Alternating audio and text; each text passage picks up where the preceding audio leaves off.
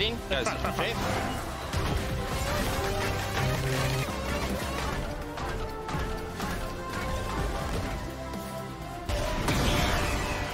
Where did he go? I'm looking. Yeah, Taliyah flash. Penta? Yeah, Penta. Give me the Penta. Give me the Penta. You hit these. Nice. Nice. Wow, Penta. The tower only has one hit, but they don't even need it. There's the encore coming out there from Ayla, trying to actually root him up. Not going to be able to do so, but Dokla is going to fall. No way out for him. Energy are gone. 100 Thieves. Nice. Arya through, guys. Did. I wanna kick Smolder. Just kill Ari, kill Tall Picker. Look at me. Oh. 1.1k AP. The second charge here. Oh my god! Tricking River, my man is nasty. Can we fight? Yeah, fight. We should. Look, Renekton. Orianna no ulti. Paris, no flash. Renekton. Holy crap, good. And Sniper is there to finish him off. Sniper low in health. Pathmaker forward, gonna be able to flip back one. Meech is down. It's up to FBI though. Quinn is piling through. The resets are here. He's going forward. There's the flash. He gets 3. Quinn immediately into the stasis, but Palafox in trouble as well. Quinn is down. FBI takes him out. But it's River who gets the resets. Can River do anything on the other side? He's down as well. Energy have won the fight. Maybe look Nautilus? Look me. I'm gonna look Zarya. They're in a flash. Yeah, kill Taliyah. Nice, guys. Give me Penta. Nice. Wait, Penta? Red. See you soon. You guys carried me. Nice.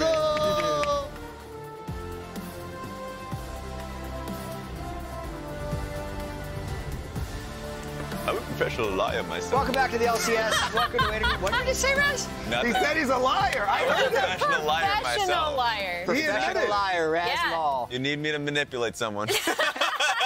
Well, if you're upfront about it and you're already telling them that you're a liar, you're not going to be able to manipulate them. But if I'm truthful about being lying, then maybe I'm not. Wow. All right, Kobe, Mind welcome. games, Rez. Thank you. How are you? I'm good, except that I think you put something weird in the coffee. So today. I put nothing weird in the coffee. You found a nearly empty jar of coffee in the fridge and were like, yep, this is the one for me. And then you're like, hey, it tastes weird. if I don't show up next weekend, We'll that know why. poisoned me. I'm still going to drink it, though. We're off to a great start. So Zven is joining the cast today. Yes. So we got Let's Zven, go. CaptainFlowers, and Azael that'll be the cast later, which means Kobe's with us all day pending the coffee reaction. But what do you think of the series yesterday? That was quite the banger. We've had back-to-back bangers. The series before that, series yesterday. Let's go full 5 games, Baron steals, team fights all the time, setting kill records. I'm having a blast. Why do you think the series are so close? Because everyone's already been talking about this whole split, how close the LCS has become, how competitive it's become. Really the floor raised on a lot of these teams, and it's providing some really exciting playoffs.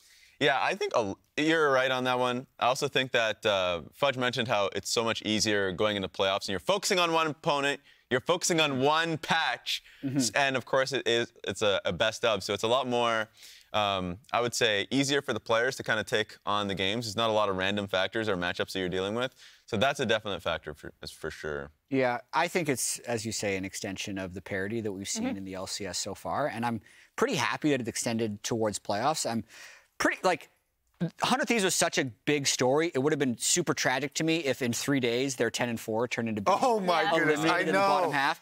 Either way, we were going to lose a team yesterday with Energy being the defending champs now out early, or 100 Thieves being the second place team out early. So either way, you could say, I'm really happy they made it through. I'm obviously sad the other team missed it.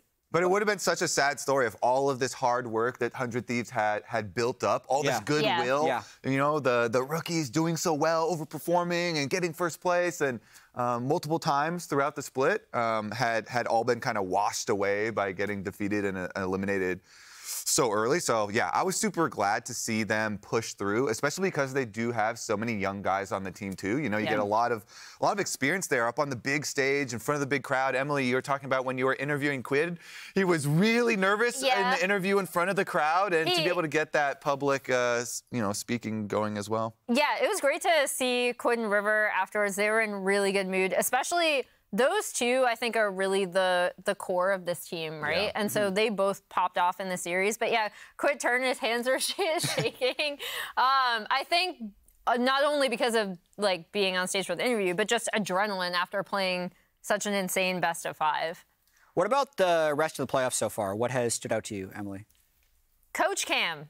I love the Coach Cam's back. That's my favorite. Some of my favorite moments from the playoffs thus far, as we see some reactions from yesterday, have been coaches either absolutely disappointed what their team is doing, or Spooks in particular. I know we've been talking about LEC Coach Cam for a while, but yeah, as we see 100 Thieves coaching staff popping up, I love seeing Coach Cam because that's also sometimes us, too, behind the scenes, where we'll be sitting watching the game and we'll just be like, oh, my God, just have like a really over-the-top reaction. Obviously, these coaches are so invested in kind of bringing their players. But then when it's out of your hands because you're not actually playing, you're just watching them. And I've loved the reactions we've seen thus far. And so many of those coaches from yesterday also are former players. So, you know, they really wish they could be hands-on. And you just see the natural reactions. They're so genuine. Yeah, I remember. Sucks. Yes. It sucks. I was talking to Spooks after the game, and he was like, yeah, I'm just drained. For me, in terms of what stood out to me about the playoffs or like surprised me was the way Cloud9 just ignored the regular season. And we're still really good. Like the difference between their regular season just mediocrity and then their dominance in the 3 games they played, they were never behind against 100 Thieves. And that plus 3,200 average gold difference at 14 across the 100 Thieves series is absurd.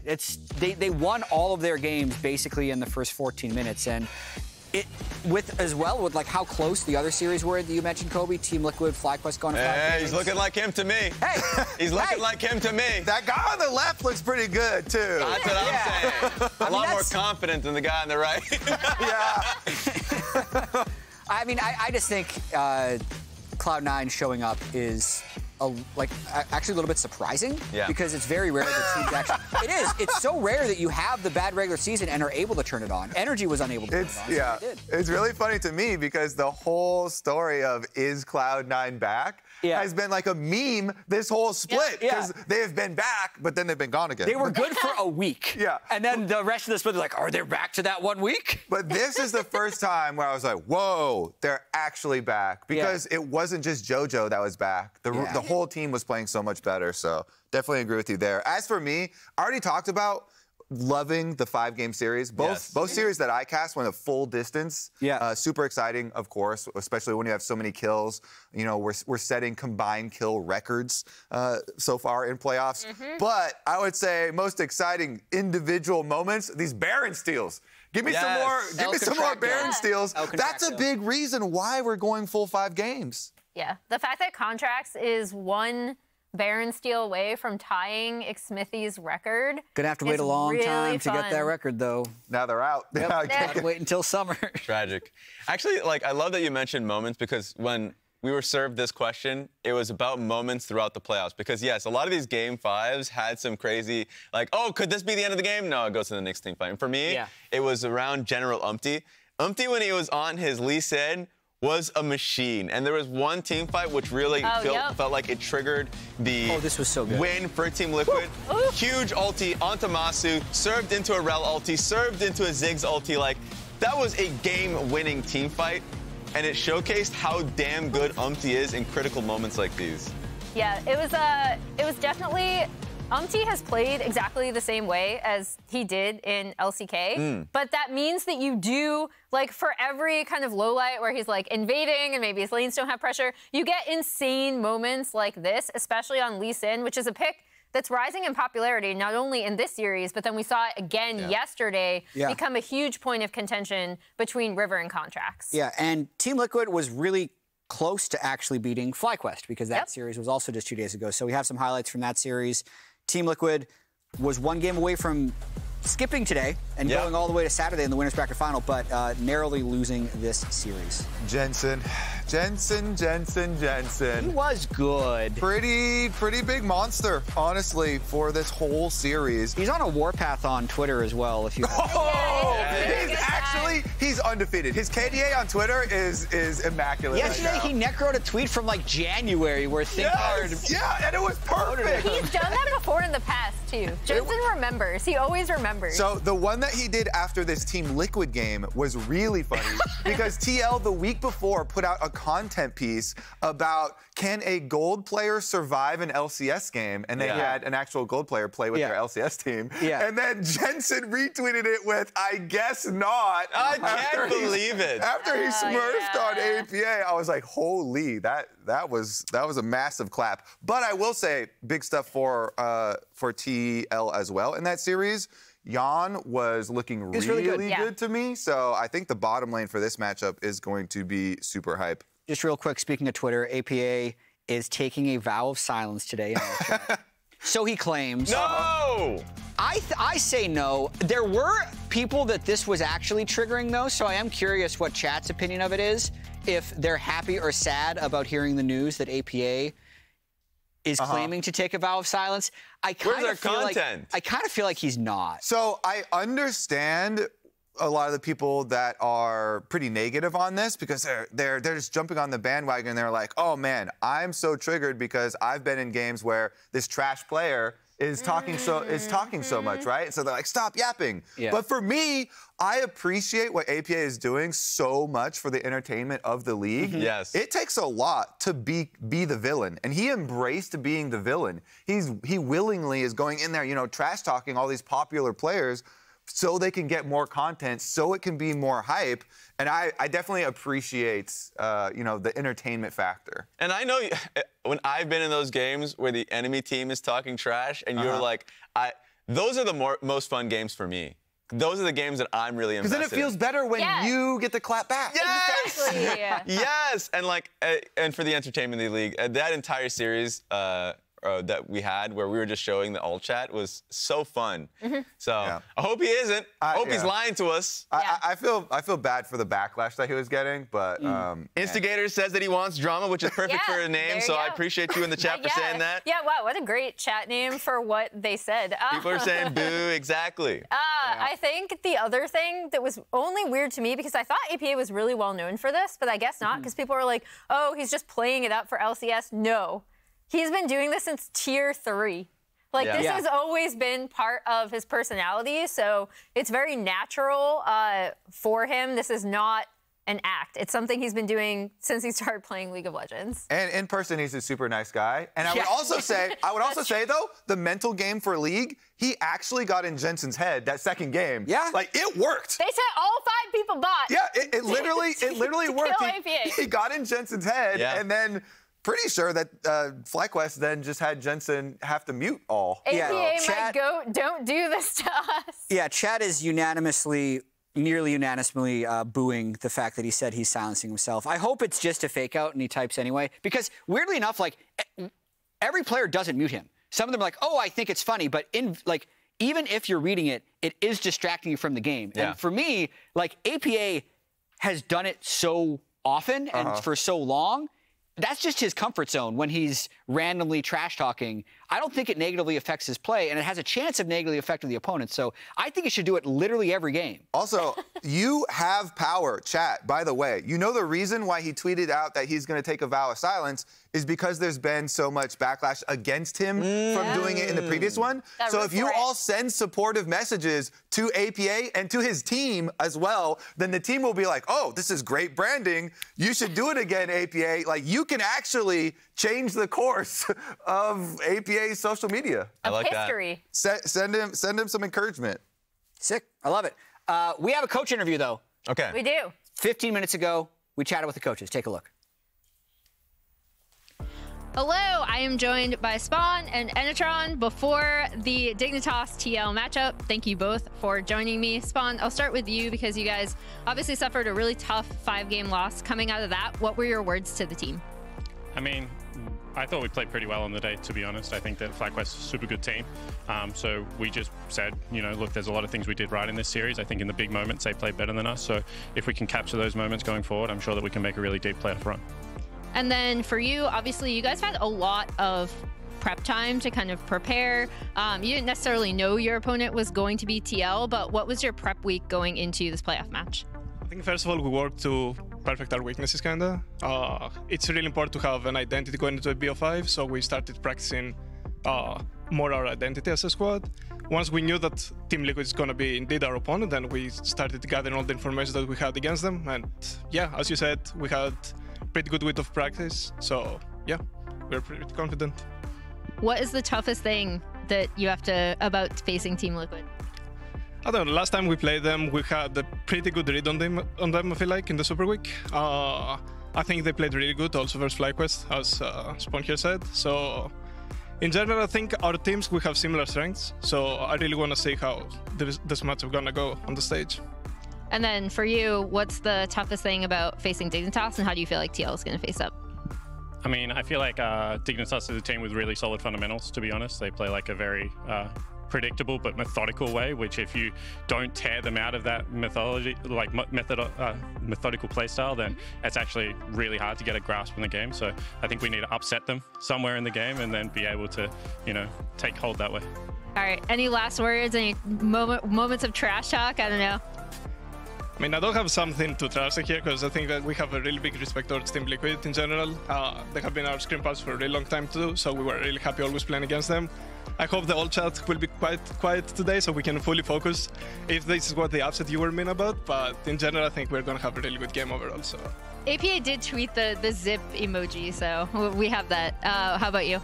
Yeah, I mean, same thing, right? I mean, it's no secret. I think like Fly and Dig were actually the two teams we scrimmed the most, and obviously we get to play them in playoff. And I think that, you know, we have a really healthy respect for Dignitas as well. So we look forward to the game. Hopefully we can show up like we did against Fly, and it'll be a great series. All right, well, thank you both for taking the time. All the best in today's series, and we'll see you on the Rift. Here's the bracket for the upcoming rest of playoffs. You can see the winner of this will play 100 Thieves on Friday. That is a different schedule next weekend. It'll be Friday, Saturday. Coaches didn't give you much in that, Emily. They have too much respect for each other. Yeah. My biggest takeaway from that was the size of Spawn's arms. He's flexing. Yeah, he is getting jacked this split. He did tell me that when he's stressed out, he's going to the gym. He's had a very stressful. He's been stressed. He's been very Looks like he's been going to the gym a lot. That's my takeaway. I was going to point out the pin. It's very rare. Like, he's wearing that pin, and Emily was saying it is Yeon's face on it. Yeah, it's Yeon from when he dyed his hair in 2022, I think. I think Yeon earned that from like being their most valuable player in their series that they lost. So, and maybe we'll see whichever player plays the best, like Spawn's gonna wear their pin or something. Yeah. Some sort of extra little bonus. Okay. Oh, nice. There it is. He's smiling like we know we're giving him compliments, but he has no idea. Yes. He could not hear us at all. Impact and Rich. Ooh, that's a good one. It is. Impact had been the carry for this team. Rich, last year, I'd say for Dignitas was the carry, but it's kind of been off this year. Yeah, Rich in particular, I think it's quite unfortunate to see. I think a lot of it comes from the change in direction of how the team is playing. Because last year was just resources thrown topside. They didn't really have much faith in the bot side of the map. This time around, the resources, I would say, has been going towards bot lane a little bit more. But we haven't been seeing the same Rich we've seen last year, at least within the lane. He's played a lot of different stuff. Yeah, last year to this year. I think we saw flashes of it with the top TF. Like, I do think if TL decide to go like Udyr early or something like that, we could see a counter pick from Rich, especially if Dignitas are on red side. I also do think it does speak to his flexibility where they have decided To Spawn's point, when he was commenting on Dignitas, they are a very methodical team. They want to play around bot lane. And even without a lot of resources, I think Rich generally has been having a pretty quiet but good split. Like, he's had a lot of really good Gnar plays specifically that set them up in a lot of team fights. Yeah, I like the damage per gold stat for both these two top laners. They were #1 and #2 in the league. Obviously, that has a lot to do with champion choice, too, especially for top lane, but they've been doing a lot with the amount of gold that they got. Impact, I would say, though, oh my goodness, especially for the beginning of Spring, he was the single most important person on the entire Team Liquid team, doing so much as far as objectives and setting up the rest of the team for success as well. That goes without saying, though. Like, this guy is the veteran of the LCS top lane. That's why it's going to be still performing. It's going to be tough for Rich because absolutely, Impact has been a top 2 top laner in the league for this split. Like, at least to me, very clearly. And a lot of it has been due to the fact that, yes, he's been consistent, where a lot of the players on Team Liquid have not. And then on top of that, he's just been a great carry for the team. His Rumble game I actually liked. One of his Jax games was also a great one. Earlier on in the split, he was the king of Udyr, which is not a carry pick, but he did a lot for the team and how he played around the map. So he was and still is the backbone. It's just nice to see that specifically Yeon and CoreJJ are stepping up. Oh man, the energy faces in the background, the wall. I feel so, that makes me sad. No! They got eliminated. In memory. Are they too happy? I have no idea. How did they sneak in there? That just hit me in the heart. Oh man. They're gonna be back, Kobe. It's summer splits. Kobe. Months away. Reminder. The wall of memories behind them. Going back to top lane, though, I think one other big thing about Impact also, to your point, Raz, in terms of how he uses his pressure, how he can take over the top side, is that it's a really easy lane for UmTi to play around. And I think that's typically where, even though it was TL's bot lane that became the focus in the FlyQuest series, UmTi has typically pathed around top. And we look at UmTi versus eXyu. It's a really interesting matchup for me because I think UmTi coming over here, how he's played on TL, the kind of aggressive counter jungling that we've seen from him has always been a hallmark of his style. Meanwhile, eXyu, I was impressed with him when he was in NACL. I did not expect him to play as well as he has, especially towards the beginning and the middle of the split, like right before the break. He's really, really looked good on this Dignitas team, and he's also really understood where he wants to apply pressure, which is bot lane. And I think it is a blessing and a curse, the language barriers that Dignitas have on their team, because eXu's even said in interviews, like, I still have a hard time communicating with my solo lane. What's the blessing part? Well, he's really good at playing around bot lane. It gives him a direction. That is a blessing. The blessing is, I can't communicate with the top side, It simplifies it, right? Like, you only got a couple numbers in your phone. You're really responsive to that one friend. Because it's all you can ever text. He's the only one you can ever text. So you got really like close a curse. relationship. Maybe a blessing. It's a solid blessing. They are probably the best bot lane jungle like trio that, I mean, maybe that we've had in the LCS, as silly as that sounds, with how much they were playing around it, and it becomes a win condition. Now, in a best of 5, maybe that's a curse because they do have somewhat of a one-dimensional play style, but it's been working for them to get them into playoffs in the first place. Yeah, and I want to remind people that even in the last week of the regular season, eXyu wasn't happy with his own particular play. He felt like he didn't perform, and it was actually the rest of the team that stood up. So that's where the bot lane comes into play, where I do think Tomo and Isles has been the strongest bot lane Dignitas as an organization has had in a long time. And a team that, yes, they do get supported. So I think bot lane is going to be really important. To me, with the champion that comes to mind when I think about them is the Smolder pick. Smolder? Yeah, Tomo Smolder, and how confident he is and the team is around playing around him. So it's been a team fight focused team and playing front to back that's been the focus for Dignitas. Yeah, I don't think, unlike yesterday, where we saw Smolder kind of fall through the draft towards the end, where both teams were just like, we'll ban Senna, the Smolder, we don't care about suddenly. These two teams, I think, are going to be a lot more bot lane focused. Yeah. They will lock in that Smolder.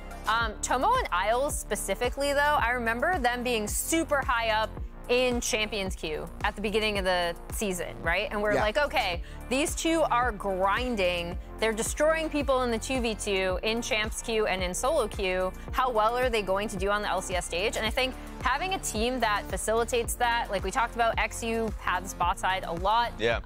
But the two of them have been doing surprisingly well in their 2v2 lanes. And so it's no wonder that Dignitas have decided to play around them. Well, I'm glad both of you did a good job hyping up the Dignitas bottom lane because I'm all on the TL bot lane train. with how well, even in their losses for TL, Yeon and CoreJJ were getting 2v2 kills on bottom. Felt like they always had pressure. They're getting turret plates. In the team fights, they had a very, very high percentage of the damage that the team was able to put out. So I'm pretty hyped for it. And then we also had a lot of the Cloud9 members after their victory were talking about and praising this TL bottom lane. From scrims, of course, we know the scrim rumors are very good for TL and a decent amount for Dignitas too. So, but yeah, I'm very much looking forward to the bot lane matchup. And I think that TL, especially at the early stages, are going to be very aggressive, and we may see some more 2v2 kills. I mean, it sounds like you think TL's going to win the series. You want to get to predictions, chat? I mean, yes, I do. I want to see them because I have a weird feeling about this series. I think normally you'd predict Team Liquid. Everyone's predicting Team Liquid, but what? Dig had look, I want to put it out. Really good early games. I just have this weird feeling about TL because every time during the regular season where I'd see Team Liquid have like a nice big win, they kind of fall on their face afterwards. I want to put it out there to the production. I sent in my prediction as a 3-0 Team Liquid. Oh, did you? Yes, I did. It wasn't 3-2. Let me see. Definitely a 3-2. Okay, give me. I don't believe give it out there. I am You're confident. on your phone on chat all the time. I am confident. Bang! Oh, we did. And I put a crying emoji. That crying emoji was for Dignitas. I was crying. Dignitas hates you now. Yeah, okay. So Raz is going Apology accepted, producer man. With his prediction. 3-0 TL. Back to your weird feeling, though. Yeah. Did you say Team Liquid, when they have a big win, then they have a big flop afterwards? Yeah. That's how I've Because they lost to get here. True, but they played a lot better than people expected them to. So it's an expectation thing. So now it's one of those things where they had two big wins. So do you think it's going to be more of a TL crumble than... So, okay, I think if Dig wins this series, a lot of it will have to do with early games. Well, if they're putting in the coach, Spawn's sitting down now. I mean, that's definitely going to cause some problems. Spawn is... And he is not as good as Yeon. So... He's definitely not. That's why he's got the pin on! True. He told us what he was going to do the entire time. But no, literally, I think it would be Dove actually outplays APA, so they just kind of passively win mid lane. This is how Dignitas wins. I'm not saying exactly how it's going to happen. And then eXyu and Tomo Isles actually just have better coordination and win the bot lane, because if you stop CoreJJ from roaming, APA is not necessarily a carry player. It's hard for Impact to carry a 5-game series by himself. That would be Dignitas' road to winning. Yeah, honestly, too, I do think this one is a really close one. So I'm glad that somebody does have the Dignitas side of it. Especially talking to a lot of the players, they're like, yeah, Dignitas is way better than they have been, the last couple of years with this lineup. So looks like it's going to be a competitive series. We've had 2 straight 5-game series, hoping for a third. As you can see from the timer, we are minutes away from the first champ select as soon as Yeon gets back to his chair. But let's send it up to the stage to get into the games.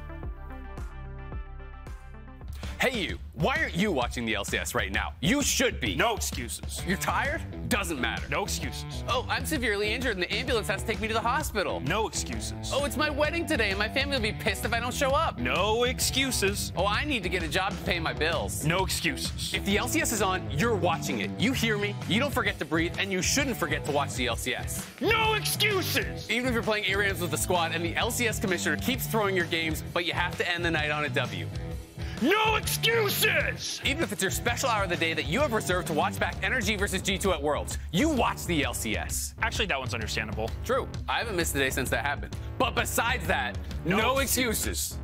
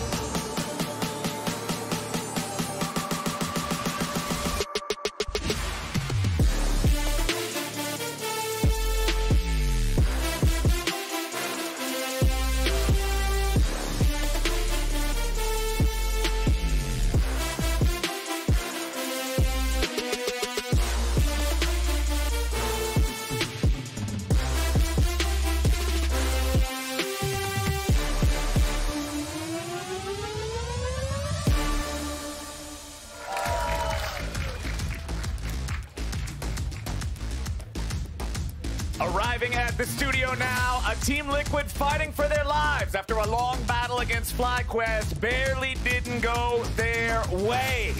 And their opponents on the other side, Dignitas, the underdog squad of playoffs, looking to show everyone they've got what it takes to make a run through the lower bracket. The final day of the first week of LCS playoffs starts right now.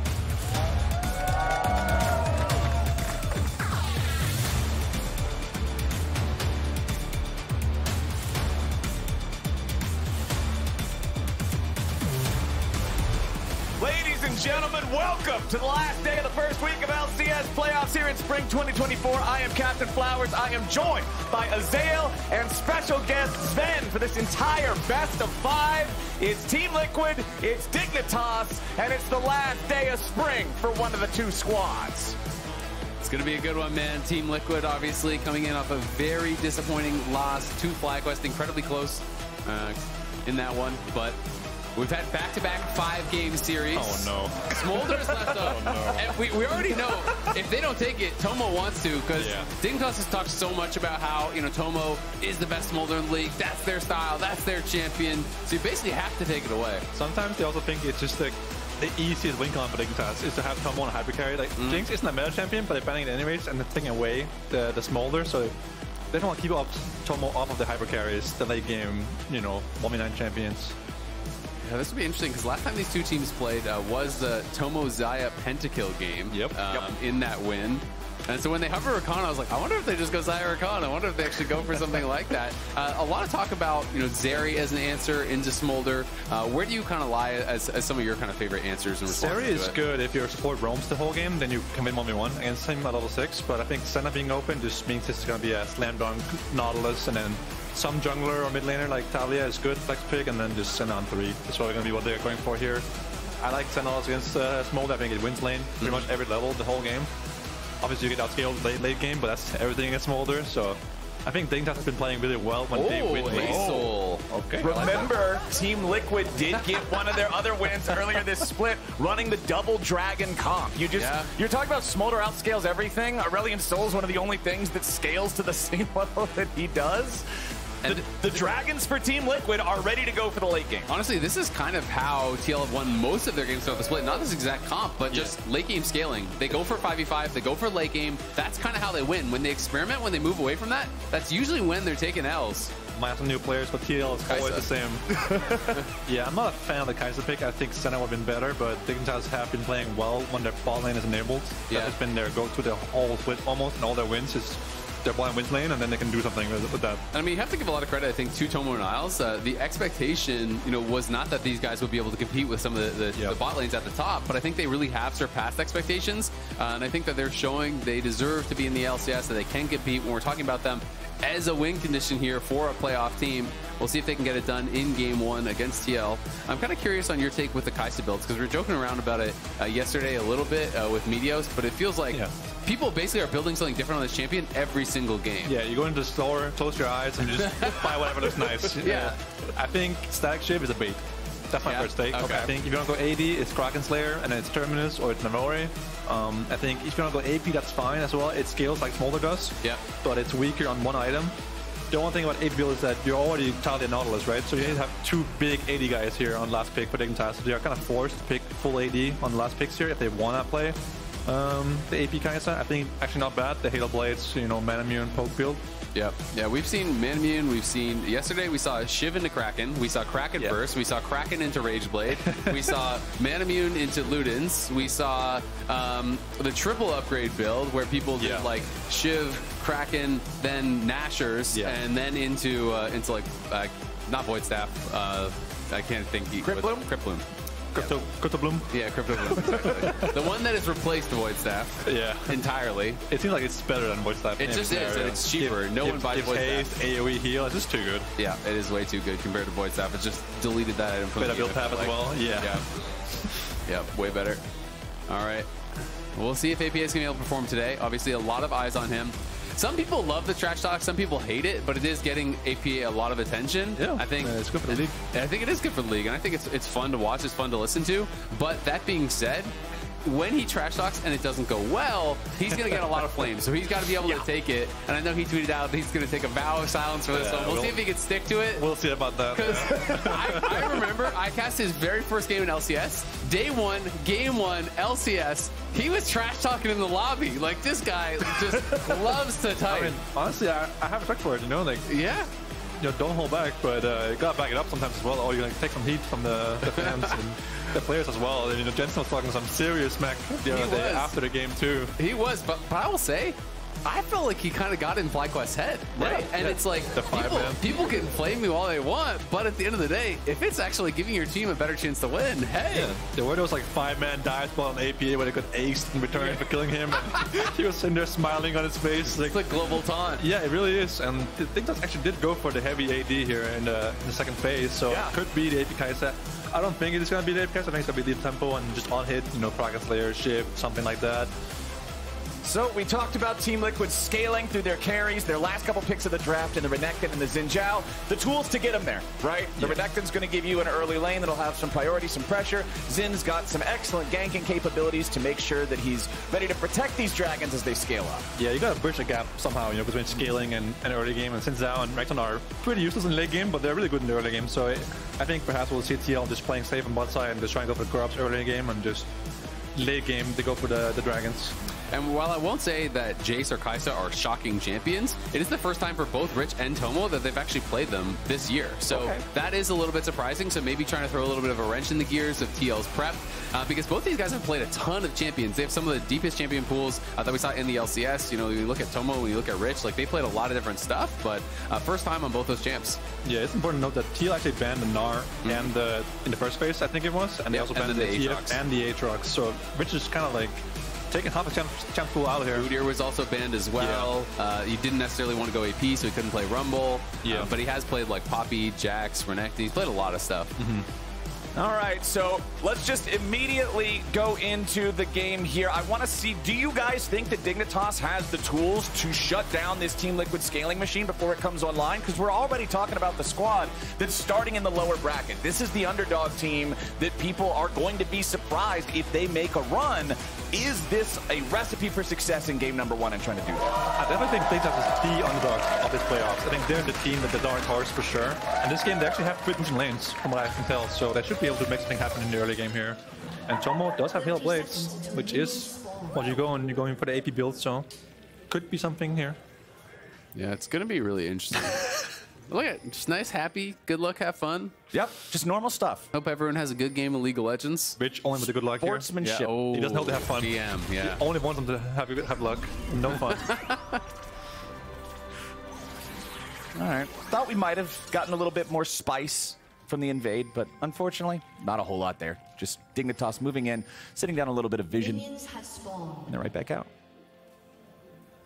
Well, it's going to be an exciting one. I do think when you're looking at a matchup like this, I really favor ease of execution, and I just feel like on the TL side, they don't actually have to do anything. Yeah, the comp is definitely easier to play. Yeah, like you're basically going in, you're talking about win conditions, you're talking about how you need to play the game. You just kind of stack and you farm. Like, eventually you're going to get to the point where Smolder, Azael are so hard to deal with, whereas all the pressure feels like it's on Dignitas. Yeah, we'll say if they can actually go for a poke comp with the AP Kai'Sa and the Jace, they actually have a really strong just standoff, play for the poke, and they can force TL into them. That might be an even easier playstyle than the scale for late game. So if they go for the poke comp, I can actually see them winning the standoffs and force TL into them. Nice Hail Blades trade there from Dignitas. Dignitas with control over the lanes, just like we were kind of expecting there. The advantage in the range of top side for Jace versus Renekton. Taliyah versus an Aurelion Sol that has no stacks early on. So what does this mean for the ganks, however? eXyu has been a big engine for Dignitas getting things done in games where they look good. He's usually one of the reasons why that happens. So I'm going to have eyes on his Lee Sin in this early game to really get these guys rolling and make sure they don't allow TL to play this free stacking game you guys are talking about. Yeah, I really doubt we're going to see much from the junglers besides the full clear here. It is pro play after all, his first game of the series as well, so tends to be just, a full clear and a crab and then a base probably. But I think eXyu, once he hits level 6 or once the grub spawner, I won't see him get active. He has 3 pushing lanes this game, so he should be able to do whatever he wants basically the entire early game. This is actually really interesting as well. This is something we saw River doing yesterday, where on a lot of his jungle clears, he was actually doing 3 camps base for longsword, then go back out instead of the full 6 camp clear. So it seems to be a little bit more the meta. I was talking to some people about what they thought the advantage for that was, and it was mostly that if you think that you're going to be able to fight, immediately, you go for the immediate base, then you get back out on the map. Now you have this additional combat power, and they're going to use the Nautilus basically as that ward hop and try to meet him at his red. So UmTi could be in trouble, but is going to get the news they're already on it. Teal should know about this since Isle isn't in his lane and Tomo is there alone. He's just going to give it. Not bad, honestly. It's just 1 camp, but it's not nothing, right? It's a small advantage. Yeah, it's a red buff. It kind of removes himself from the early game. He can't gank anyone with this kind of, He's actually going to cross, so he's going to try to double scuttle because they have pushing bot and he has pushing mid. So you go top side, you take that scuttle, and then he could cross back, do his bot camps and bot scuttle potentially. But this does mean it's a little bit more inefficient as far as your pathing because you're crossing the map so much times, and then you're going back to base, and you're doing all these things. So he could build an eventual gold lead, but UmTi is right now what we call jobless. Yeah. He has no camps, he has nowhere to go, he's just running around hoping for someone to gank, and Dignitas should know that he's jobless and will force some sort of gank or perhaps a fight on the bot side here for the Dignitas camps. Yeah, eXyu actually didn't cross map, which is kind of weird. I feel like not worth crossing to the top crab just to do chickens again. It is level 2 camp instead of level 1 camp, so not bad for him, but he doesn't have vision of UmTi here, so UmTi could have been taking his camps for all he knows. Yeah. She does now. A little risky at this point, I think. Yeah. He realizes that as well. Yeah, but now he really doesn't have much of anything to do. Now he's jobless. He can walk topside and try to get his Gromp, but it's like he is in a pretty awkward spot as well. So at the end of the day, eXyu is going to come out ahead from this pathing. And I do like that they coordinated that invade with Isles. They get the push bot, they move up Isles, use him for that ward hop. To be able to get over the wall. It's some smart early planning. And I think these are things that you should always come into a playoff series with some of these ideas about how you want to play level 1s. Try to, come up with some little things that could be surprising and maybe get you an edge. Yeah, it ain't much, but it's something. Exactly, right? Yeah. And it could have been more, right? Had UmTi been at the red buff as they're going around, maybe they get a kill. So I think it's one of these things where it's like, it's really low risk, and there's potential for maybe a medium reward. So yeah, for sure. I think it's always worth doing a play like that. Also important to keep, nice hook from Niles. Important to keep track of the, nice W from Tomo as well. It's important to keep track of the jungler as well. It allows Rich to play more aggressive in his lane, get a plate here as you saw on Impact. So it's more advantages. Another dredge line, bottom lane. Isles and Tomo continuing to play this one aggressively. Yeon and CoreJJ still doing a fine job farming up. Yeon now 27 stacks in 5.5 minutes, so very much on time for getting that extra stacking going. But it is eXyu with control over the Drake pit as Isles and Tomo keep the pressure on. CoreJJ down to barely 100 HP now. As Team Liquid's bottom lane is going to be forced back. Dove also making a rotation down. The Weaver's wall is ready to cast. If they can find Core and Yeon still hanging around, Yeon is dead. This should be a big play coming out from Dignitas. Seismic shove finds him. Yeon is low, but he ain't dead yet. The crash down controlling eXyu. Dignitas gets first blood over on their jungler, and they ain't done yet. Core tried to flash in, but not quite there. CoreJJ tried to be the hero, but he dies all the same. It wasn't clean, but he got the job done. Nice early from Dignitas here. Really, really nice, honestly. From bottom lane, Dignitas setting up the double kill here for eXyu.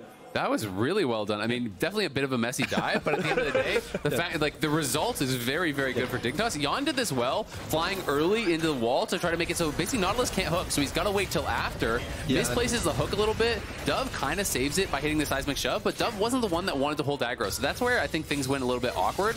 Isles should have just ignited first and then thrown out the hook. Absolutely. Because if he had aggro, then Dove can stay in, you get those kills earlier, and I think the dive is way more clean. I think you definitely start with a CC spell in this dive. You don't start with auto attacks, and then he flies into the wall and you can't hit him for 2 seconds almost. So I think you start with a auto attack and then the hook. It's just too easy, right? Just seismic shove into the hook all the way around. But nonetheless, nice Dignitas. And Tomo has bloods here. So he is going for the Manamium. He is going for the AP build, which is pretty weak at this point of the game, but it's very, very strong on 2 or 3 items. So it might be able to match the late game scaling off the Smolder.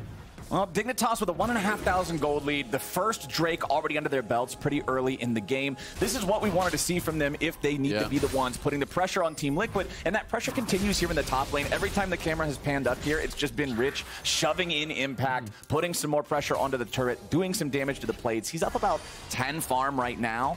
I mean, it's hard to imagine the early game going much better. You invaded, you stole the red, you got a dragon basically on spawn. They took the first dragon at 5:30, I want to say, which is crazy. Then you did a dive. You had already taken a plate top. You had already taken a plate bot. You had push in mid. Like, they've done everything. So this is going incredibly well for Dig. Best part is Teal didn't even get anything anywhere else. Nothing. They didn't get trade. top. They didn't get the grubs or anything. UmTi didn't get any camps anywhere. He just didn't get anything. Yeah, and eXyu now got both of those kills. This was kind of a trend yesterday where it felt like the junglers were always picking up the kills. Not going to spot that pink ward, unfortunately, as he doesn't walk past it. The coach right now. That's a demerit point for him. That's the coach right now behind the scene, slamming his table. He's going to be doing the bot. He's going to be pointing at the bush. He's got to zoom in on the pink ward.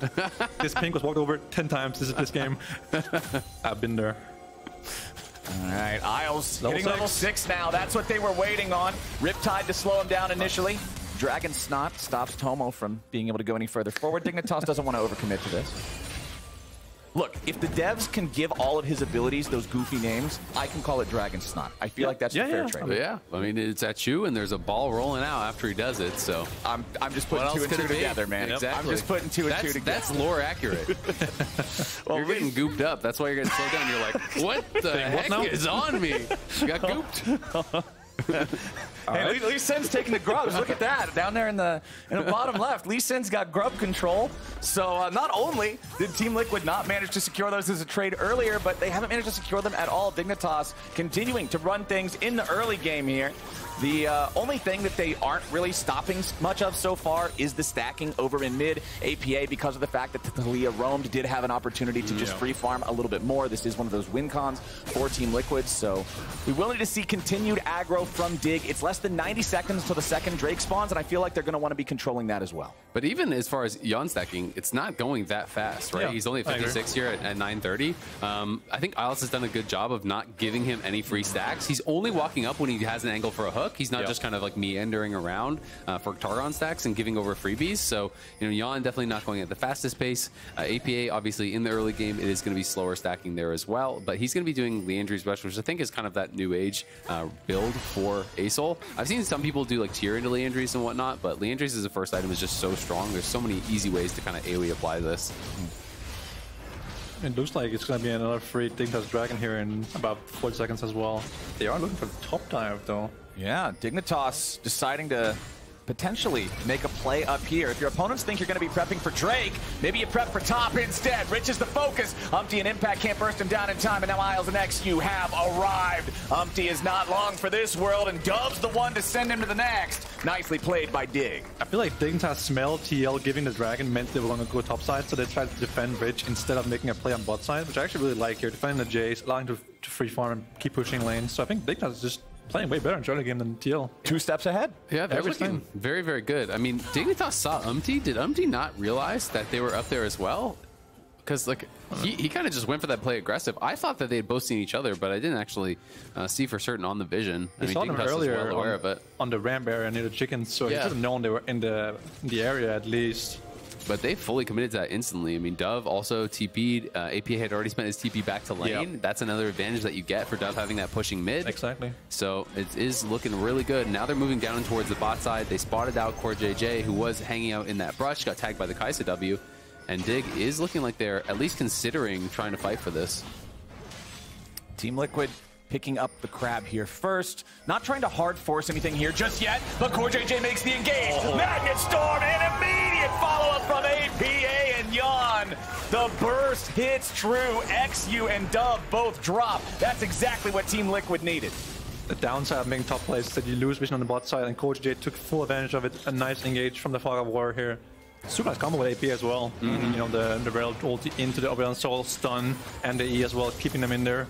Yeah, I mean, that was perfectly timed. It felt like there was basically no window for them to do anything out of it. Falling Star hits right as that CC is ending from the Rell. The ult from Yeon came over the top all at the same time. Like, everything connected instantly. You got a shutdown and 2 kills on APA. The best person to receive that gold. Plus, I think the biggest mistake from Dignitas is that they should have gone to ball lane, had Dove, you know, connect with the ultimate instead of trying to fight mid 2v2. Just play around the Kai'Sa. Dove can always come there as fast as the Azael Sol, thanks to his wall. They even knew he was there. Yeah, they saw him hit the crab just now. Yeah. Maybe they're trying to bait him to jump on them. Yeah, I guess maybe they didn't realize where Azael was, or they didn't think that they were going to... maybe eXyu was thinking I can step forward and then I'm just gonna be able to safeguard back and disengage it, but gotta bait out the Rell, perhaps. He's popping off. Where's the chat? Hold on. All right, nope. He's still staying true. He's still staying true to his vow. Monk mental in the mid lane as UmTi will not find when becomes lightning on Tomo. There, just walks away. All right. Yeah, it's going to be a nice little injection of stacks too. Every time you hit people with the ult for Azael, you do get 5 stacks per person you hit. So he's up to 103 now, stacking up the Stardust here.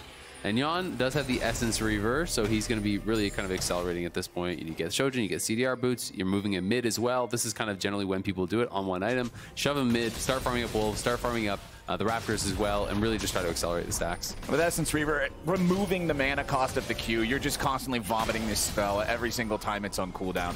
Let's see if Impact ends up suffering anything here. Probably not. Isles is going to be found here in the brush by UmTi. Has to dredge line back to safety. eXyu working on that second round of grubs. He already claimed the first one. If UmTi can come up and just smite one of them away, they can stop Dignitas from hitting that 6 grub power point. eXyu...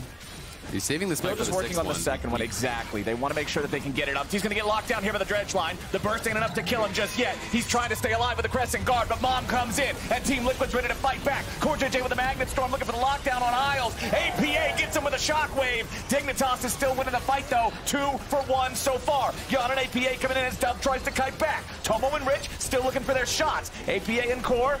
Maybe there's an angle here, maybe not. Team Liquid, they at least stop the 6 grubs because the clock moved forward enough to force despawn them. Dignitas only get to claim 5. But still really good for Dig. They get 2 of the grubs, they win out on the fight, they slink away with low health bars. They're feeling good. And we can watch this one more time. So, you know, eXyu was saving his smite for that 6th one.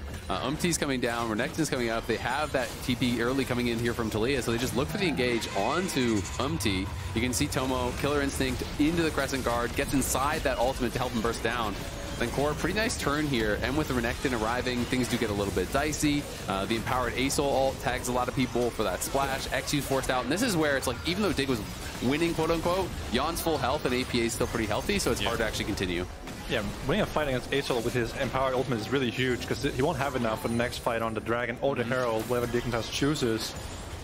So that's really huge for Dignitas. Good engage by Isles, while waiting for his Jace to be closer than Renekton, right? To get the engagement since out there. Really good job by him. All right, so let's check in on state of the game here, since this is such a scaling war type of game one. It's 1 Drake each side. We're 15 minutes in now, so plates are done. Laning phase has essentially ended. It's Dignitas with a 2,000 gold lead. Is that enough? Hold on, we might not even have time to wonder. CoreJJ might be the target here at the start, as the Sonic Wave won't find a target. Weaver's Wall is not doing a whole lot there, to be quite honest, but Dignitas just going to walk it off. Is 2,000 gold enough? I don't even think they necessarily get outscaled, because they are playing a scaling Kai'Sa build that's long range, and it's like Smolder and Azael have crazy scaling if they can hit you, but if you're just getting chain shock blasted and Kai'Sa W from 2 screens away, sometimes you get poked out before you can even take the fight. Yeah, now Tomo has Lost Chapter, which gives mana for the mana immune to give more AD, so now he actually has the upgrade. He's got 2 items now. His Ludens is done. Yeah, once he gets an Amp Tome, he'll have both the Q upgrade and the W upgrade. He only has the Q right now, I believe. Yep, should have it. 5 more AP. Yeah, so one Amp Tome, he'll have it. Start getting... Ooh, Impact in a little bit of trouble here as eXyu shows up to help Rich to the skies, and Impact dies. Rich picks up the money, and Dignitas finds their 6th kill of the game. Rich is actually kind of rich this game. I didn't have a better word for it. I didn't mean to say Rich is rich. He's very wealthy. Yeah, exactly. He just has a lot of gold. He got 4 plates, I think, this game into the top lane as well. Now 2 kills, 15 CS advantage. He's doing really well. But I mean, that's kind of one of the nice side effects of all the attention that was being paid down around the bottom lane, right? With the invades, with a bit of PvP. You draft Jace for the top lane and then leave him on an island. He's going to smack most people around. The top lane dream, playing 1v1 only. No one else interferes with his laning phase. The Jace dream. Yeah, not the dream for the person playing the melee champion. No. Renekton nightmare. It's also, you know, Rich to conquer, right? So he's there to brawl in that 1v1. It's not like he took phase rush to escape from ganks, so maybe a little bit frustrating for Impact to not have people come up there and try to interact, because that's where Renekton can really succeed. If he doesn't have phase rush, if he's playing conquer, you get flash stunned and your jungler's there, he's probably just dead. But instead, it's just kind of this fist fight. There's 3 tiers that are stacking up as well for Dig. We have, you know, Muramana going to be coming in for 2 players. We have the Archangels almost done for Dove. They have some pretty damn good scaling items. Dignitas has no vision of his play. CoreJJ is going to have a really good angle here, wherever he chooses to flank from. I think Dignitas might just have to give this. Yeah, I think Dignitas learned their lesson last time. They don't want to walk up to a blind brush and let CoreJJ engage on multiple targets. Instead, they're going to try to trade it back in mid. Falling Star comes down, but it doesn't get a whole lot just yet. eXyu still barely staying alive, tries to get away, and he will. Dignitas still lots of HP on the 4 remaining players. Downtown Dredge line hits UmTi, but the follow-up isn't there. Nobody dies on either side. Team Liquid takes their second Drake of the game and barely holds onto their tier 1 turret, so Dignitas don't get anything in exchange. I really think Dignitas could have just gone for top tower or for the Herald instead of trying to like semi-contest the dragon. You know, just give it its point. It's you know, both teams have one dragon each at that point. Just give it. You know, it doesn't matter at this point. Just go for the Herald, the top tower, get you know, Rich even more going than what it has. Yeah, top lane tier 1 would have been guaranteed for Jace. You could have taken Herald as well, and then that guarantees the mid tier 1. Exactly. And then you're basically doing essentially a 2 tower for dragon trade. Yeah, for 1 mountain dragon. Yep. It doesn't matter at this point in dragon. You're not going to get sold this game realistically, right? And I do think that's one of the things, though, that sometimes where teams get baited in. Especially I find this more common if they got an early dragon. They're like, well, we got this early dragon, so now we have to get the rest of the dragons. We got a dragon at 530. We got to play for Soul. Yeah, but the goal is like way more valuable until the moment you have Soul. Yep. The dragons themselves aren't worth that much stats anymore. The early dragons are a down payment. Yes, you can try to spend it working towards Soul, but you can also invest it into Herald or turret or another turret. Look at this Jace right now. He's got 1 full item more than Impact. Yeah. That's such a nightmare for Renekton, dude. It's fully evolved Mana Moon and Eclipse with the Ionian boots. This guy is just such a problem. Tomo might be in a little bit of trouble here. It's CoreJJ and Yeon need a little more damage to finish him off, but they ain't going to find it. UmTi comes in over the wall, and the shutdown goes over to Smolder. Yeon and Team Liquid find their punish on the Dignitas AD carry. I mean, they just forced that way too hard. They don't need to be walking into the Smolder, letting him hit you to try to kill the tower in his face. You could just wait and slowly chip it down. The gold is there for the taking. Instead, really overforced there. They end up getting a shutdown. Yeah, they get out of TP and some stuff, but like there was just no reason to die for that, I think. Yeah, Smolder, the biggest shutdown merchant in the game for sure.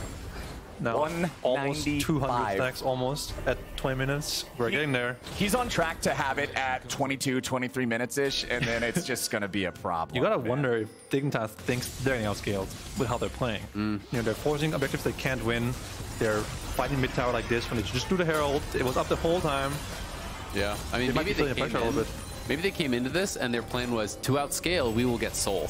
You know, maybe, you know what I mean? Like, you have to wonder if it's like, wait, hold on, Rich! Flashing away here with the falling star. He gets the outplay. He's a dragon slayer, man. Nicely done. I mean, it sounds funny, but like kind of unironically, right? It's like, oh, we have pushing lanes. We'll stack towards Soul. That's how we're going to be able to match their scaling is we'll get Soul while they do nothing in AFK. So then maybe they're feeling the pressure to actually get to the dragons and kind of force a little bit. Yeah, thankfully for Dignitas, Rich wins the 1v1. When the 2 Fed guys meet in side lane like this, the 2 guys shut down, you just hope your guy wins, and he did win this time. I mean, that's huge for Dig. Rich has been pretty quiet for them this year. Last year for Dignitas, it was all about, oh, Rich is going to carry. It's got to be Rich. It's got to be Rich with the crazy counter pick. It's going to be his Quinn. It's going to be his Lau. It's going to be something. This year hasn't been about him at all. So if he could step up and have a big series in playoffs, that he could be the X factor. Especially with what you mentioned back in draft, it's his first Jace. It's not like this guy is playing Jace in the LCS all the time beforehand. This split, yeah. But I love the fact that, like you mentioned, this is a way to throw a wrench into that prep that Team Liquid might have done. If you're not a team that's known for playing Jace and Kai'Sa, if you're a team that's known for just like, hey guys, we're going to pick Smolder and then deathball around it for 30 minutes, and now you're playing this poke comp that's just constantly bringing in the artillery, Team Liquid might be caught unawares. And with how much gold the Kai'Sa and the Jace have, I really don't think it's just like a cut and dry, you just lose when Smolder hits 225, because range is the most powerful scaling ability in the game. Like, range is the most powerful scaling stat. If I cannot interact with you, it does not matter if I can one-shot you when you're 2 screens away, just pelting me. And CoreJJ is a good Rell player, but even he can't engage on someone who's that far away. 21 minutes and 40 seconds. Smolder crosses the finish line. That is a very fast stack compared to most of the times we see in LCS. Yeah, because yesterday FBI got it at about 22, and I think that was the current LCS record. So this was even faster than that. I think that's really impressive from Yeon, especially because he didn't have one of those freebie lanes to scale off of. Yesterday was against, it was a Senna Nautilus lane, Senna Ornn lane. Yeah. The worst one of the two Ornn. Yeah, exactly. So it was one of the kind of freebies. We can see APA does have the empowered ult, which does get scary because you maybe didn't care about the first dragon, maybe didn't care about second, but giving them the third, does get kind of dicey, and fighting it when Azael has empowered ulti is really tough because he's on 2 items. He's got the Rylai's and the Leandries, and that ulti, it's the whole screen. It's just massive. It's the answer to the poke. Yep. If normally you can't interact with somebody, simply cast your spell on the entire map. If you dodge one Kai'Sa W, the cooldown is, more than double, so it is really huge. If you can dodge just one of them, then it won't be oncoming for a couple seconds. But doing a really good job with the Jace EQ and the W from Kai'Sa. Dredge line on UmTi. Another Void Seeker finds Impact. Team Liquid just getting bombarded by these damn things. With Impact and APA both at half HP, Team Liquid has to surrender the objective. I think this is the textbook example of exactly what you gentlemen were talking about. That's what I'm talking about, man. It's one thing if you can actually get up on them and utilize that damage, but if you can't get there, you can't get there. UmTi even had to use his ulti just to walk out of the fight, so they're going to be able to take the dragon. So I think if Dignitas were feeling pressure before that fight, after that fight, they should not be feeling pressure. They should realize as long as we play the fights properly, as long as we don't give them the hard engage, there's going to be no real way for them to get anything from this scaling. So we just need to continue playing slow, continue playing measured. If they are over-forcing and everyone's flashing forward just to try to get in range, well, they're going to get mauled by Taliyah anyway. So I think Dignitas are in a good spot. They just need to keep playing it cool, calm, collected. Most important thing was how well they retook the vision there on Dragon. They didn't, rush it too... Hang on. Now hold on, Dignitas thought they might have had an angle here, but it could be a counterpunch coming in from Team Liquid. Yeon picks up the kill on Isles. eXyu stuck in the back of the Baron pit, just getting smacked around a little bit. He'll lose about 40% HP. Nicely done there from TL. The side steps away from the Dredge line and the Sonic Wave prevented the initial move from Dig. But now, it's the Baron. Against Kai'Sa Jace, you're going to get poked in there, but Impact is behind him. They're coming in. Impact wants his entry, and they found the lockdown on Rich. The Jace is shut down. UmTi, APA, and Yeon all injured, but Team Liquid has a 5v4 man advantage, and Isles isn't even in the fight yet. It's 5v3 for all intents and purposes. In comes eXyu. He wants to make the steal, but he ain't going to find it. Team Liquid get a Baron and a kill on top. Dub gets hit by the breath from Mom, and Dignitas has to walk away. Their entire lead just evaporated. Man, that is tough. They just kind of overforced there. They lost track of where Impact was. They went way too early. Yeah, I agree. Like, look at how healthy it is. It's still over 8,000 health.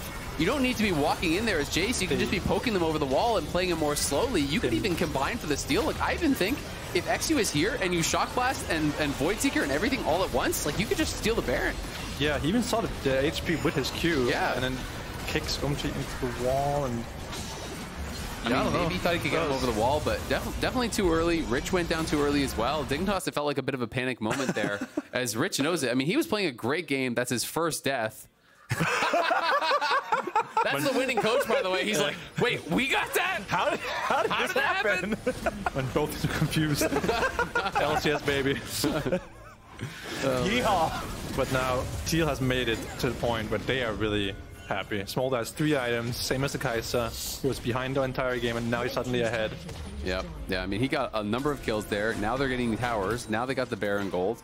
So it's a huge injection, and he has that rapid fire done. Yeah. So he's going to be feeling a lot better. It really bridges the gap between the range. When they have the Baron, they can't really wave clear. Yeah. Dig has poke, but not wave clear. Well, and especially Taliyah's not there, so that's like all their wave clear practically. Yeah. Taliyah's actually splitting in the side lane. I'm not really sure why they just have Rich. Oh, using his flash for no reason. Well, they're going to keep going. Taliyah's not coming back. Taliyah's actually going for this tier 3, so he's going to look to try to force someone to base. Azael looks like he's going back now. And Dignitas will lose a couple towers. They're definitely not out of this game just yet. This is obviously a pretty big swing, but I do still think withstand the storm, set up around the next dragon, play it like you did the previous one. Okay. And yeah, TL has more gold. It is going to be a harder game, but if you don't give them an opportunity to interact with you before you poke them down, it's going to be your dragon still. And TL will have that Baron buff for another minute or so, but it's still about 1:45 until the dragon spawns. So you'll have 45 seconds of that fair, contested, neutral territory to play around with. Reminder, you can see it at the bottom of your screen right now. Next week we will be on Friday and Saturday, different from the usual Saturday and Sunday. So don't miss it. We only got to have 2 more weeks of playoffs after this one, and then Spring Split is all wrapped up. For one of these teams, it's going to end here today, and neither one of these guys wants to be the ones watching the rest of it from the couch. Void Seeker, ooh, nicely done from UmTi. Not walking into that. Yeah, Dina's got to really be hating how they play this game. You know, they were so far ahead. They played like a little panicky almost. They were feeling rushed, I think, to get ahead when they were already winning the passive slow game. And then now they're here thinking, wow, we could have won this game so easily by not doing anything. There's one thing I will say that speaks a lot to experience and how much have you played in playoffs. A lot of these Dignitas guys have not had a lot of playoff experience whatsoever. Then you're looking over at the other side at guys like CoreJJ and Impact. It's like one of those players probably has more playoff experience than the entire Dignitas roster. Yeah, I think Impact does have more than the entire team combined. I would think so. Yeah, for sure, I think. Both of these guys just they've been in those high pressure situations before, and that's you know, just two world champions. They've probably been through a couple of best-of-5 series in their time. Nothing compared to the LCS. and Tomo getting dove. The burst comes in. He barely survives. He's getting away for now. Mom. Oh, Tomo just barely gets out of the way there with the flash. Team Liquid, though, they time that beautifully. It's 5 seconds until the Drake spawns, and they forced the enemy carry back and got rid of both his summoner spells. And look at the vision. There's absolutely nothing on that side of the map. They can't see anything. So when you're showing up to a dragon this late with no vision, you just can't walk in. It's just a death sentence. If you walk in and they're waiting in a brush, your game is over. So they're going to have to give this one up for sure. Honestly, even if Tomo didn't get pushed out there, I felt like they were a little bit too late to actually get there and set up vision. So I feel like they would have had to give it up regardless. They're now going to be facing a potential Sol here for TL, which does make things more difficult. Yeah, now you start splitting. Yeah. Because now the dragons actually matter. Looking at his Smolder, 300 stacks, 3.5 items, Sonya's. Oh boy. This is not where Dub wants to be. Space. And becomes lightning. Well, yeah, there's just no way. Dub becomes gray screen. Yeah, Dub becomes dragon snot victim. Yeon can just pick that one up, no problem. The worst part about Smolder too, this guy is guaranteed so much money after he hits 225 stacks, since he's just an inbuilt KS machine. Yeah, you have the There's no way anybody else gets the credit. Yeah. It's not right. The AD carry perspective versus the everybody else perspective. I deserve it. All me, bro. I killed him once, I deserve it. Yeah. I hit a minion with my Q and I hit someone else in the background. I deserve the skill. The best when you Q someone and there's a dash into their own team. That feels great. Yeah. Dude, the one yesterday with the Cassante ult, like 3 miles away into Zimbabwe, but then the Smolder Q still hit him and got the kill. It's like, come on. I think the worst part of dying Smolder is the sound it makes when you die. Oh, like the Elder execute noise? The screeching, the Elder. Is it his mom screeching? Or I thought it was just like supposed to be similar to the Elder noise, because when Smolder grows up, isn't he supposed to be like an Elder dragon? Well, I don't know, bro. I always kind of thought it was the mom zapping him too. Yeah, right? Yeah, it makes sense, right? Yeah. I thought it was Smolder getting like Elder dragon. He's not getting bigger. He's still a little baby. Man, maybe I should actually read the lore for things that aren't Skarner. It's more funny if we just kind of make it up on the spot. I look at the thumbnails for the videos and then just let my imagination run wild on what the character actually is. So. The lore is whatever you choose to believe it is. Yeah. The real lore was the friends we made along the way. Well, Baron's coming back. Let's see who's going to be friends with him this time. Last time around, it was Dignitas' destruction at the Baron pit. An age-old tale. But now, you're in the mid lane. CoreJJ, what are you doing? Core's in a bit of a strange spot. He's still going to be kept alive. The skies descend, and Dig will end. It's Yeon grabbing 1. Yeon gets 2. There's another one coming in. They're about to burn away. A triple quadra. It's Smolder, baby. The Lee Sin barely gets away, but that should end the game right there. Team Liquid, CoreJJ with the ultimate bamboozle, baits Dignitas into their own destruction. Lee Sin against 5? I don't think so. Dignitas may have controlled the game for the first 20 minutes, but the experience of Team Liquid shows up. They're going to force Lee right back into the fountain. eXyu can't do anything about this. Turret even gets the execution, and it's TL taking game 1. And we just talked about it, how Smolder sometimes Q someone, they dash into their own teammates and kill him. Rich dies his own teammates, bringing him down with the Smolder Q. We got some all chat at the end. UmTi goes, Penta for my baby, please? To which eXyu responds, your baby, give me Penta.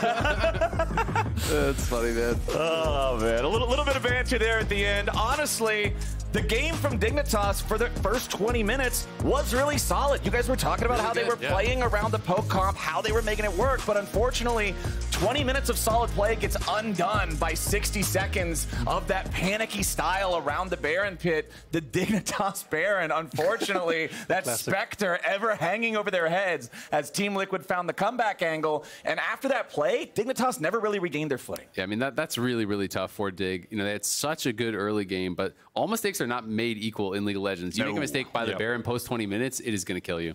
All right, with game number 1 wrapped up, a reminder to all y'all, Fantasy LCS is happening over on Sleeper. Make sure to lock in your picks and bans for next week's games if you want to top your league. And now, we're going to head on... Wait, Flowers. Before we get to game 2, I wanted to remind the audience of something that my good buddy Flowers here was really excited about a couple of years ago. Huh? So, it's Ornn, but he wears a trucker hat. His Q, it has a 50-50 chance. It's a legendary skin. We go all out for this. It summons either a traffic cone or a stop sign. When he charges at it with his E, it makes slamming on the brakes tire noises. His W is a burp, and when he summons it all, it goes honk, honk, and it's a big semi that just like runs over everybody and smacks them. And then when he does his little like bonkety, I'm building an item thing, he gets on the CB radio and he's like, 10-4, good buddy, I need some Hell yeah. Yeah. Well, Flowers, I got some good news for you, buddy. Your dream pretty much came true. No Here is shot. the world premiere of the new Train Conductor He's Ornn got a skin. train! Take a look. Give us your immediate reaction.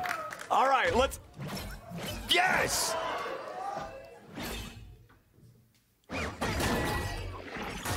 Yes! Bonk it! Good job. All right. Bird. Oh, it's like a choo-choo. Chugga, chugga, chugga, chugga, chugga. All right. Yes, yes, giant train. Oh, I love it. Good job, Ornn. Hit him with the train. Oh, okay, all right, that's cool. That's cool. I don't know what the portal is, but he's got a little train that he rides. That was amazing. Okay. 2 thumbs up. Good job, Riot. That's like your world skin. Yes! It's like you won Worlds. I never even made it out of Diamond. I never even made it to Masters, and I got a World skin, baby. Let's go. There you go. This skin and other April Fool's skins are coming out on 14.7, so you can get this in April.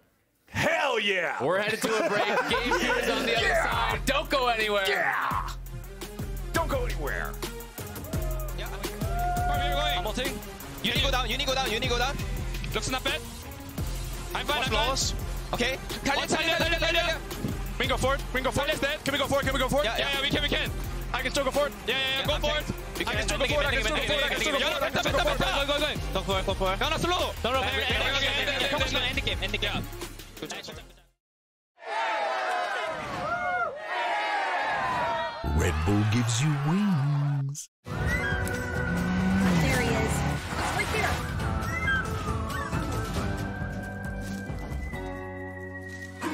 Cover more ground in the Kia Sportage Turbo Hybrid. Kia, movement that inspires. Look what I've just made. The perfect pearl. Not too bad, but check this out.